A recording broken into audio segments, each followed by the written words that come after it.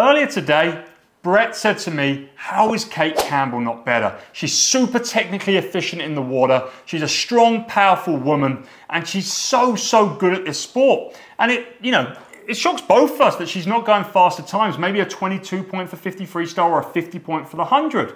She's still fast. She's one of the fastest ever. But she's not the fastest ever, at least not in long course meters. And earlier today, she raced the final of the women's 50 freestyle at the World Cup stop in Athens, going up against someone else we're going to talk about today, and that's Sjöström, who arguably is the most successful women's sprinter in history. She's been around since 2009. She's been setting world records since 2009, all the way to this year, where she set the 50 freestyle world record in 23.6. And they're just two brilliant athletes going head to head. It's great to see. And we're going to break it down. Brett Hawke, one of the best sprint coaches of all time, if not the best, and that's my words, not his. We're going to break this down. So we're going to click play and we'll watch it through. We'll probably zoom in and look at some of the attributes of the race. Should we get into it? Let's go. Talk us through it as you watch it, Brett. Talk it through. Well, first of all, I'm just looking at Cate stand on the block here. She's got size and length. She's very rangy. And I used to compete against athletes like this myself. And then when I coached Bruno Fratis, who was a smaller, shorter, more powerful athlete, he would have to compete against athletes who looked very similar to the kind of the range and the size of Cate Campbell in terms of the length, right? Massive wingspan, big long legs. As we can see here though, her tempo seems to be fairly low. Sjöström is next to her and she's tempoing up. We're going to do some figures here in a minute where we actually get the tempos, but just on the eye itself, first look, it looks like she's going for length and it looks like Sarah's going for tempo. So there we go, 24.1 to 24.5. They were both quicker last week at the Berlin stop, 23.9 and 24.1 there. But yeah, what Brett's saying there in this portion of the race, like you really see they hit the 25 very close. Sarah has got a slight lead. That's a 35. 35, let's go to the 25. There we go, yeah, they're very close to the 25, right? And the first thing I see is here, right at the 30-meter mark, bang! Cate Campbell takes a big breath, and I can see her face for a full second. So that means she's sitting on that side, it's not a quick breath at all, and she's basically losing her momentum and speed. So she sits there, and then she has to regather it when she puts her face back into the water. By that stage, Sarah's pulled away, just that slight bit. Yeah.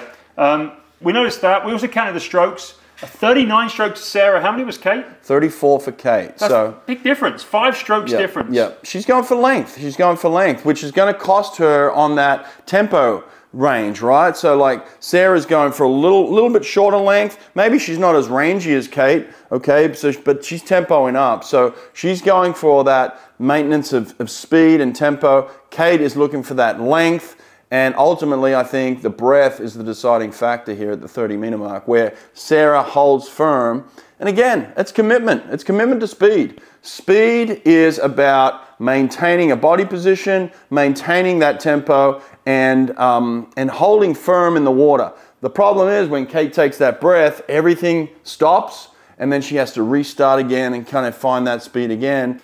For those who want to know the stroke rate differences between them, 61 strokes a minute for Sarah, 52 strokes a minute for Cate. The other thing I did notice, and you picked this up before we recorded, but Cate's start here, if we just zoom in on Cate's start, she seems to be like left on the blocks, right? Like, can we go super slow-mo? Let's just, let's go frame by frame.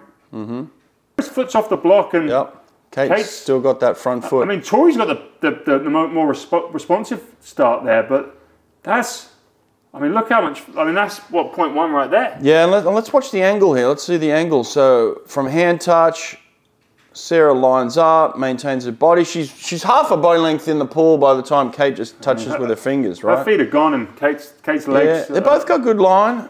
Hold a nice line. I would put my money on Sarah having a better dolphin kick, right? Like she's the butterfly, so she's probably going to have a better dolphin kick.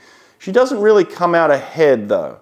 So I would say the angle that Cate hit off her dive was very clean, and she holds her length very well. Look at the feet entry there. Beautiful by Cate, I would say. It's just slow. The reaction time is slow. Now her length and the way she shoots forward kind of gets her back in line with Sarah there. So at about the 15-meter mark, I'd say there's probably a couple of hundredths in it. That's about it.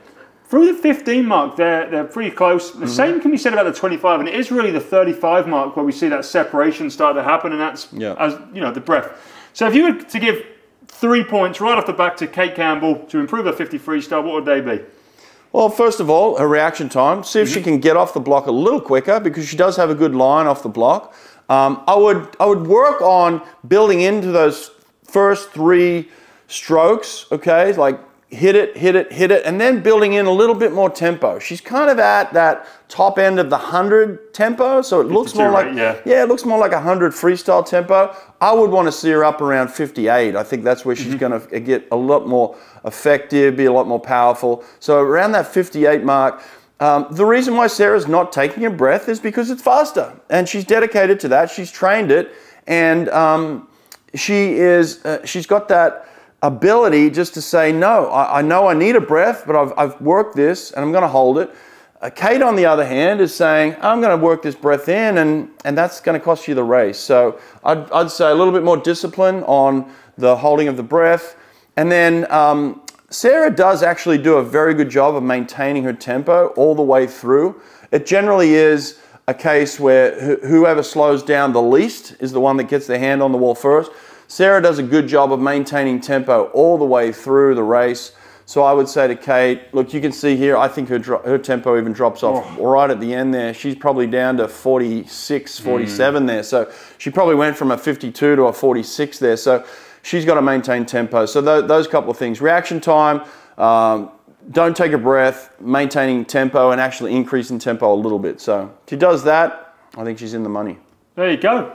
I hope you enjoyed this video. We're going to thank you, Jamie Ingram, for sending this from pool deck out in Athens at the World Cup. I hope you swim well, and thanks for sending this through so we can take a look at it. And if you want to see more of these, we're going to be putting them on Brett's channel, which is this one's on. Some on my channel as well. So if you want to subscribe to my channel at The Swimsuit Guy, check us out on Instagram. Check out our websites, www.bretthawke.com, www.theswimsuitguy.co.uk. Subscribe to this channel. Hit the like button. And remember, this is just 2 people sitting on a couch. We have nothing but respect for these athletes. They're the ones out there doing it. We love swimming. We love talking about it. But all credit to these athletes. They're the ones competing. Keep it up. Yep. Cheers, guys.